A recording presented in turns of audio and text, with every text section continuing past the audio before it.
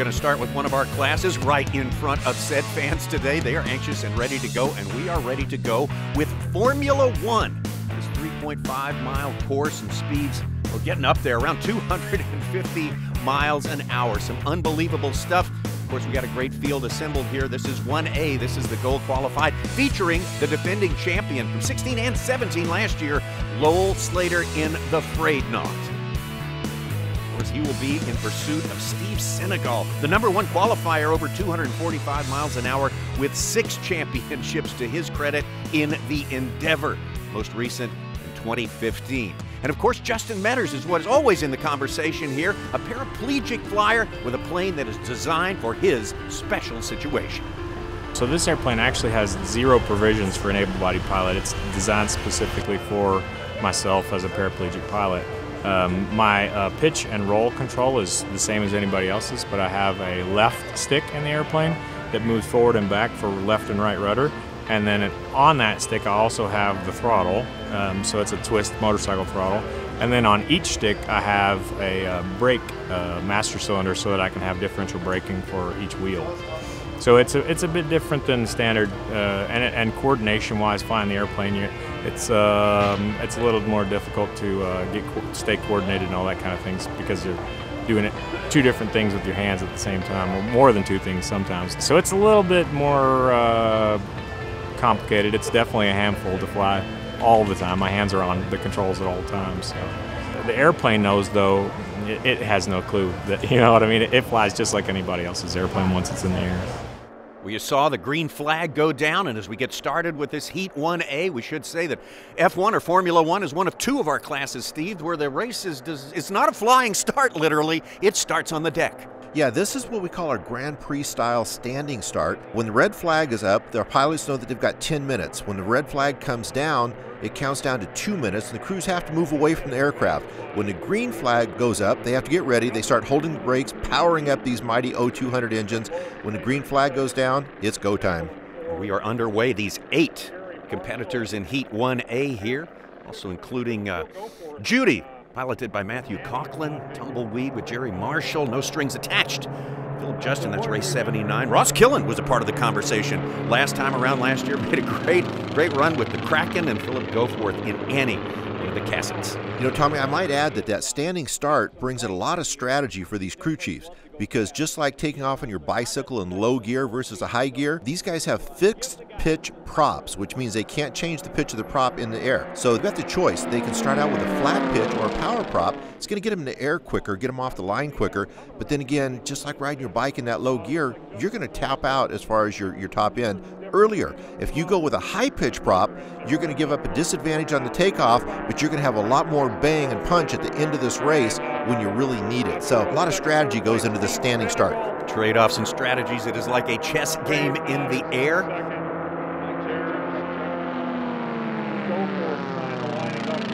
And just like chess pieces have their own name, these pilots and crew chiefs actually name their own props. That's how personal they are, the choice of props on these aircraft. We'll look at positions 1, 2, and 3. Those were definitely our 3 favorites, our 3 top qualifiers, starting out with Justin Metters, actually, whom we just met in that special feature there, leading the way at this point. Now, one of the things you'll notice, all 3 of these lead airplanes are carbon fiber or composite designs. This class actually started in 1936 as midget racing. They were actually an official class back in 1947. They still retain the 200 cubic inches, which was chosen upon in 1968. So they're running a Continental O200, which is an opposed Boxster style engine, 200 cubic inches. In stock form, in a Cessna 150, they made about 100 horsepower. And these guys, running a shorter prop, they're making 160 plus horsepower. Instead of turning 2,750 RPM, they're turning almost 4,500 RPM by going with a 54-inch prop versus the longer 72-inch prop on a Cessna 150. We'll watch Justin Metters in action there, and look at that current speed. That's right up there, even above the top qualifying speed before this race started. So he's found something, Steve, that is working very, very well and keeping him in the lead. Yeah, when these aircraft first started out in the midget class, most of them were cassette or shoestring racers. Those were steel tube and wood framed wings with fabric covering. These 3 leaders are all composites. Back in 1991, John and Trish Sharp, they came out with Nemesis, their little racer. It was a composite aircraft designed in the back works of Lockheed's Skunk Works. It was carbon fiber design, and it led them to 15 consecutive victories. So while this is still a very affordable class to get into with a fabric-covered catheter shoestring racer, if you want to win, you're going to have a composite one like these 3 leaders do. Come see all the action this fall in Reno, including the U.S. Air Force Thunderbirds. Get tickets now or watch the racing live at airrace.org.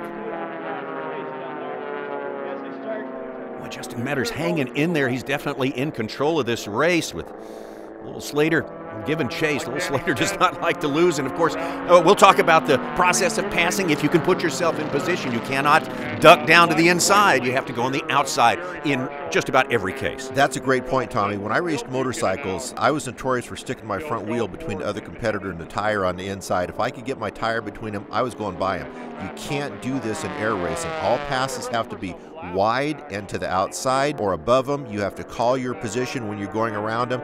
You can't dive in for obvious safety reasons. You cannot go into blind spot of the other pilots. Metters still in charge, but no one has run away from the field. This is good racing, Steve. This is what the people came to see. Oh, yeah, our formula classes start early in the morning because they are susceptible to wind, especially on landing. So the fans that get out early see some of the tightest racing of the day, which starts out first thing in the morning out here at Reno Stead. Really can't express to you, and it's hard to tell watching them in the air how really small these craft are. You saw on the deck you had a little perspective there, but you really just put it on like a spacesuit more than climb into a cockpit. They actually wear these aircraft, you bet. The aircraft has a minimum weight of 500 pounds, which is half the weight of a Harley-Davidson motorcycle. The pilots have a minimum weight of 150 pounds with gear, which that's usually not a problem. Most of these pilots haven't seen 150 pounds since they were in the 4th grade. The airplanes have to have 66 square foot of wing area. They are fixed gear and, as I said earlier, fixed pitch prop. So some limitations. It's amazing the speed they're getting out of airplanes with the gear hanging out in the wind and unable to change the pitch of the prop in the air. Absolutely remarkable, just the triumphs of innovation and inventiveness and technology too, and of course extra technology required for race 34. Justin Metters plane, and it's all paying off right now big time, Steve. Yeah, if you go down in our pits, which is the great thing about Reno, you can go into pits, you can talk to the pilots, you get up close and personal these amazing racecraft. You can see just how slick that they go to get the smallest frontal area and the smoothest drag coefficient at all possible, because again, they've got landing gear hanging out in the wind, and they're still doing over 240 miles an hour with fixed pitch props and fixed landing gear. Simply amazing. You have a ceiling of 250 feet. After that, you have left the race course. Justin Metters occupying the upper part vis-a-vis his 2 pursuers here, and that's an advantage too, should they get close and really threaten to pass him. Well, that clean air is always better air, because not only do you have to worry about getting into pilot's turbulence, you got to make sure if you go to pass them, again, it's got to be that clear pass to the outside or above them. So if you're out in the lead, you can fly your own race course, your own laps, stay in close to the pylon. But now, once again, when you start overtaking slower aircraft, even though you're going by them at 5, 10, 15, 20 miles an hour faster speed, you still got to go wide and high. You can't dive to the inside, even if they are a much slower airplane. White flag is out. We are in the final of our 8 laps right now, and it's just a matter of race 34. Justin Metters and Limitless hanging on, holding off tough competitors like Lowell Slater and Steve Senegal. You know, you can't really tell, I can't appreciate how close these airplanes really are. If you see a cockpit footage on this thing and you look down at the shadows, the shadows are side by side. You really can't appreciate how close these airplanes are right here unless you're in them going over 250 miles an hour. This is amazing racing. Look how tight this battle is here for second place between Slater and Senegal. Of course, these guys are all hoping for better pole positions when we reach the national championship round, the gold round. That was it. That is the STIHL power move of the day. All the way, Justin Metters of Fort Worth, Texas in race 34, Limitless. Well, we designed this airplane to hopefully be at the front, and now, I guess it looks like out of nowhere, but we've been working on it for 3 years to get it to the front of these races. So a lot of work has gone into it and a lot of development, and we finally were able to start flying the airplane in January. So we had from January till now to put all that time into the airplane to figure out how to get it as fast as possible to get here, and I guess a lot of that stuff worked out for us today. Wonderful start in Formula One for Justin Metters. Congratulations, that's a beauty. Well, you can come to Reno, see all the action this fall, including the U.S. Air Force Thunderbirds. Get tickets now. Watch the racing live at airrace.org.